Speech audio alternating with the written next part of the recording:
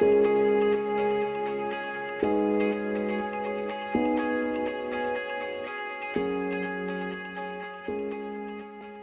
folks. I'm delighted to be joined by Mick Houlihan, who's from Board BIA, who's heavily involved in terms of the quality assurance schemes, I suppose that are running for across the sectors, across the agri sectors, whether it's beef, sheep, dairy, pigs and poultry, etc. So I said we just touch off Mick and have a couple of questions in terms of how they're operating now under, I suppose, the new COVID restrictions. Mick, you're very welcome. Hi Jack, how are you? Thanks for having me. Good. Quick one, I suppose, just maybe if we had a chat just in terms of kind of an update for farmers, we'll say, in terms of the quality assurance schemes, what's happening, or I suppose not happening at this time with under the COVID restrictions. Yeah, okay. So look, everyone will probably be familiar or aware, Jack, that we're not currently doing audits at the moment on any of our schemes. So middle of last month, obviously we were monitoring the situation closely, like everybody else in the country, and we got to the point where we made the decision that we were going to cease doing audits, and we did persist for about a week with new applications that had come through, and again, we're trying to prioritize those, conscious of the fact that farmers were going to be maybe restricted in terms of outlets for selling cattle and that. And we did see a bit of a surge in terms of new applications, so reapplications to join the scheme in the run into when we finished the audit. So we did carry on with audits on new applicants and reapplicants for about a week, but then ultimately when I suppose the announcement came that the restrictions that we're living with now were coming into a full effect, the decision was taken then to stop all audits. And so since then, as you're aware, we haven't had any auditors out on the ground at all conducting audits. Okay, and is there any kind of what's happening now with, say, for those farmers that are coming up to their, I suppose, their deadline, their 2-month extension, maybe, in terms of the assurance scheme? What's the kind of the next phase in play, I suppose? Okay, so I suppose that's, when we suspended the audit, and we obviously had to be very conscious that this was the impacts that this could have for farmers and their certification and the knock-on effects of losing certification. So we extended certificates by 2 months for all farmers that were due to expire within the following 2 months of the season of auditing. But I suppose as we move on, we're starting to come, I suppose, towards the end of those extension periods as well. We are limited in terms of the amount of time that we can extend the certificate by. So I suppose we're subject to our audits every year from INAB as well, and as a certified accreditation body, we have to ensure that we're following the rules and the regulations that are set out for us, and that limits us in terms of the amount of time we can extend the cert for. So in the absence of a re-audit or some form of reassessment of a scheme member, we can't extend a certificate. So I suppose that's why we've ended up where we are now in terms of looking at alternatives to the on-farm audit that will enable us then to extend certs further, or in some cases recertify farmers, recertify their membership as well. Yeah. Okay, and kind of, what are the options there in terms of, as you say, is there options around doing it remotely, or doing it kind of not, actually auditors not going to farm, or kind of what's the kind of what's at play there? Yeah, so I suppose what we have been working on is this remote auditing system, Jack, and really, I suppose it's trying to kind of cover off what we can in the standard as best we can without actually visiting the farm.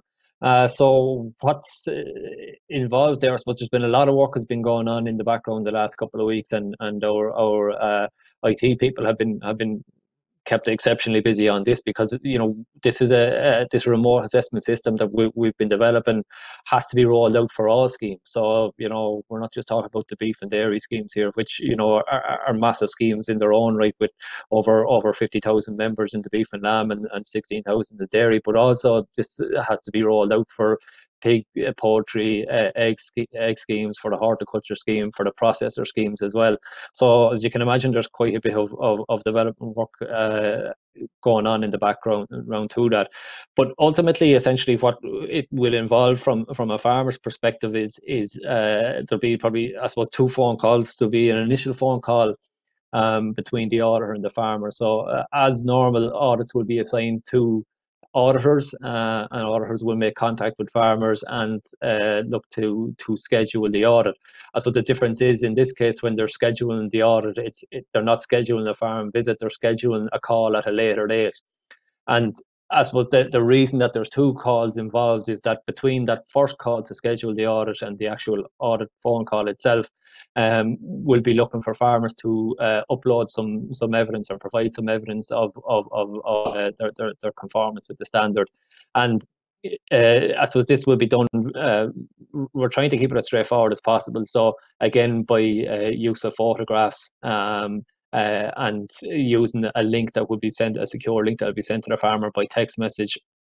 Farmers will be able to upload photographs as required, and we'll have a list, I suppose, of what will be required from the farmer side. So I suppose just to give a bit of an idea of what might be involved there. So we might look for photos of from around the farmyard. So photos of the animal housing, on the dairy farms, obviously photos from the dairy and the milking parlour. But then, again, looking at feed storage, looking at slurry tanks and lagoons, and various other things around the yard, and then also, I suppose, from the record side of things, we'll be looking that farmers would provide photographs of the most recent records in relation to herd register, flock register, feed records, medicine records, and so on.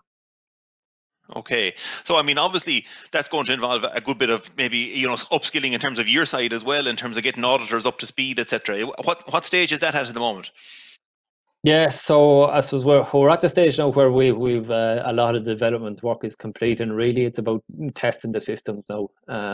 So we're going to be kicking off that process now in the next couple of days, and we'll be contacting a number of farmers that have expressed an interest in joining the scheme, and also, I suppose, farmers that whose expiry period is coming up, I suppose, quicker than maybe we might have expected. But that to see, will they kind of work with us to kind of test the system and see how it works.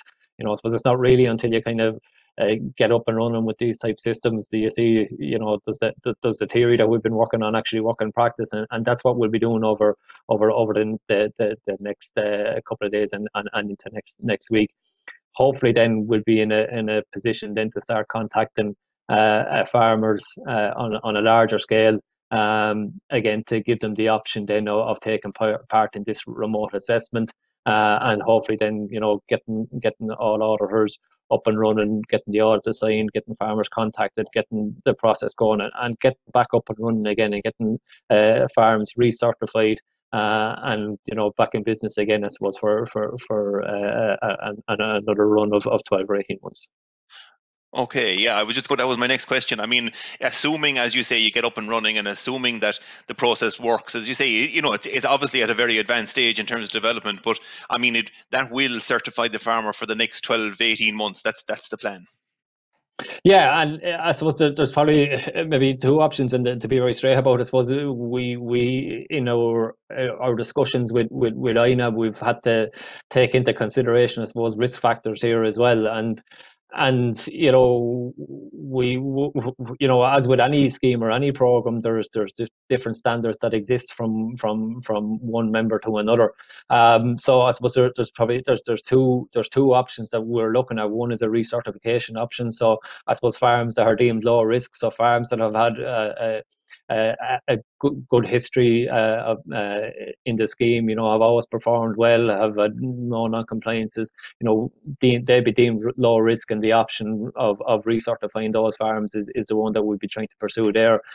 On the other hand, I suppose there are scheme members where history wouldn't be great, where we would routinely come across non-compliances, and at that, in some cases, repeat non-compliances, and I suppose those farms would be deemed a higher risk, and in those cases we'd be looking at doing the remote assessment, and following the successful completion of that, it would be a further cert extension from maybe 4 months or 6 months, and those farms then would all require a full renewal audit once we get back up and running again. But I suppose the hope, Jack, would be that we'd try and get as many farms through the recertification process as we could.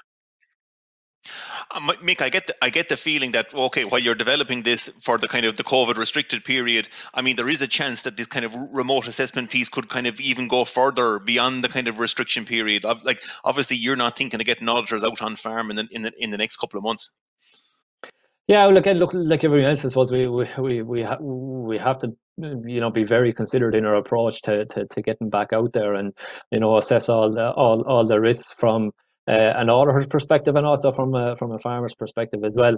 And we would I suppose, just by the nature of farming and the age profile in farming, we would have a lot of scheme members that are within that vulnerable category. So even when we do get back out on farm doing audits, we will still need to have an option there for remote assessment for some of those farmers as well.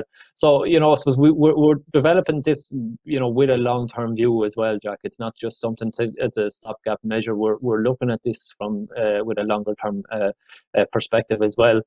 For again, maybe in the medium term, the more vulnerable farmers that we will not want to kind of force a farm visit upon. But also longer term, we do have quite a number of scheme members that are consistently good performers when it comes to meeting the standards, and are consistently high scorers as well. And again, if we go back to what we talked about in terms of risk, these are farms that are low risk, and this potentially might be an option, subject, I suppose, to the approval from INAB, that we could implement with them going forward as well. I leave you on this, Mick. I see a piece there in the journal this week that you're designing a new farm sustainability program. In terms of that piece, I suppose what stage is it at? I suppose, and when will farmers expect to see something on that? Yeah, so again, I suppose we're in development stage with that as well, and really, I suppose what that program is about is not about reinventing the wheel or coming up with a new initiative, but it's about trying to quantify what's happening across the industry with all the various different initiatives that are out there. So whether that's these are programs that exist, that are run by the department, that are run by Teagasc, that are run by industry. There's an awful lot of good stuff happening out there, but I suppose the challenge is that it can be hard to kind of quantify what's happening when it's happening in different programs operated by different organizations. So the farm sustainability program is about trying to kind of bring all that together, so that we can generate a national view, or a national picture of what's happening in terms of sustainability on farms here. So it's putting I suppose it's aggregating all that good work up to quantify what's happening nationally, and again be able to use that then to demonstrate that the positive attributes of the industry here from a sustainability perspective. So look, we've been having discussions, I suppose, with the department, with Teagasc, with other agencies like ICBF, Animal Health Ireland, and so on, and we've also talked to industry to some extent about this. It's been discussed at the boards within Board BA as well. So look, I suppose we have a clear vision of where we want to go with it, and over the next while we'll be trying to engage more with the relevant stakeholders, and ensure that we end up with a program that's fit for purpose and suits everyone.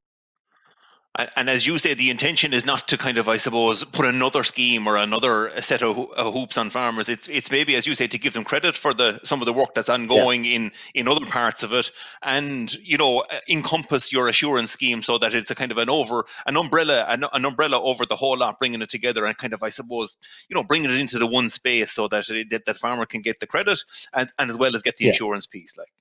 Yeah, and that's exactly it, Jack. Like we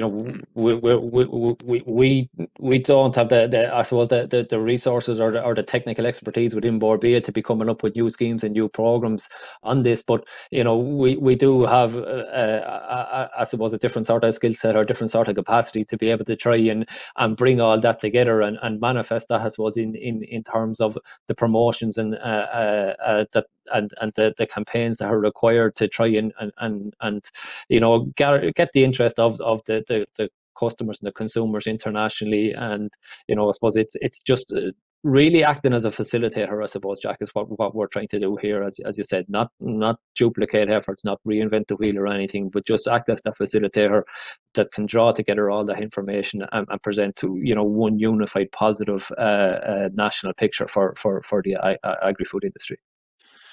So, Mick, I mean, that piece is, as you say, it's probably at an advanced development. It's not going to be next week or the week after when that piece is rolled out. No, it's not, Jack. There's a lot of work that's supposed to be done on that yet.